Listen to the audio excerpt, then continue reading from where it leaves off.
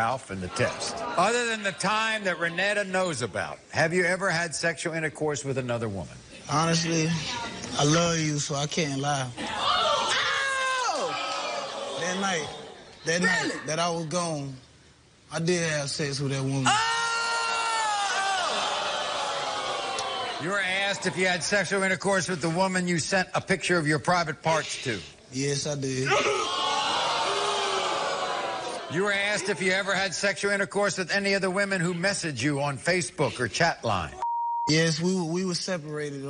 She told me, I mean, a lot of the times, at the end of the day, it's like, we said our vows, and I take them seriously. But it's like this, Maury. We can have a conversation right now. She'd be like, look, baby, this is what I did wrong. I'd be like, this is what I did wrong. We'll both talk about ways to make it better. Right. But as soon as get your attitude about the first thing, all of that goes out the window. And it's that's all why I'm going to go best friend. Because you over for you, buddy. We don't want to hear that. Let's go. That's what she do. When you come home with hickeys on your neck, is it from a woman you had sexual intercourse with? Tell the truth. Yes. Next. On the night you took the rental car, did you have sexual intercourse with another woman? Yes, I did. It's over. Guess what? It's over.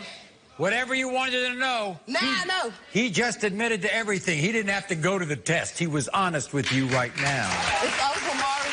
I've been too good of a woman to him. I cook, I clean, I take care of the kids. You too good of a woman. You too good of a woman.